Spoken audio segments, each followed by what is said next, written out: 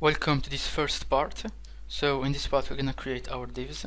In the index.php we're gonna put our HTML5 doc type, our HTML tags, the head section, gonna add a title, gonna say chat box, close title, the body, and we close the body tags.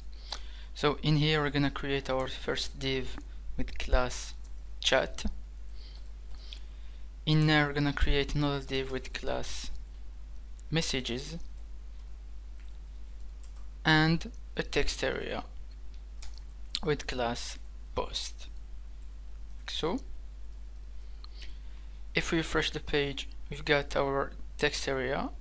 We're gonna add some style between the head and the head section.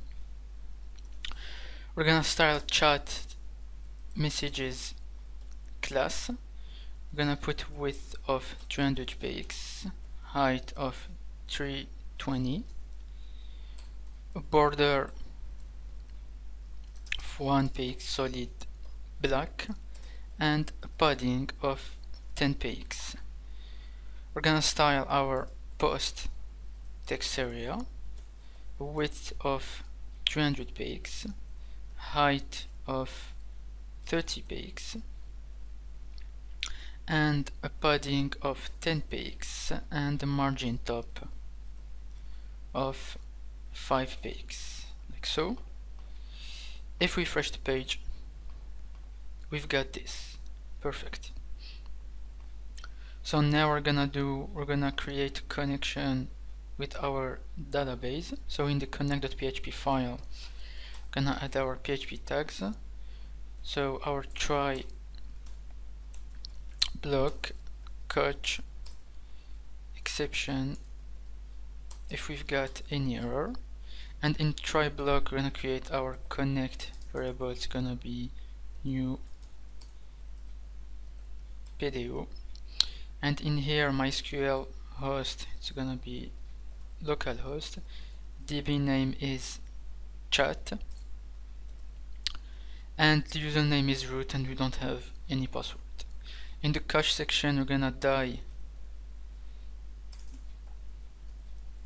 error, like so, concatenate and append a message to the user if we've got any error, like this.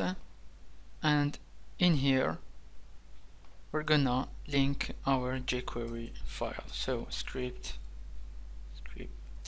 src js jQuery.js, and we're gonna code some jQuery script in here. So that's it for the first part. I'll see you in the second one. Welcome to the second part. In this part we're gonna put some jQuery code in there. So we're gonna ready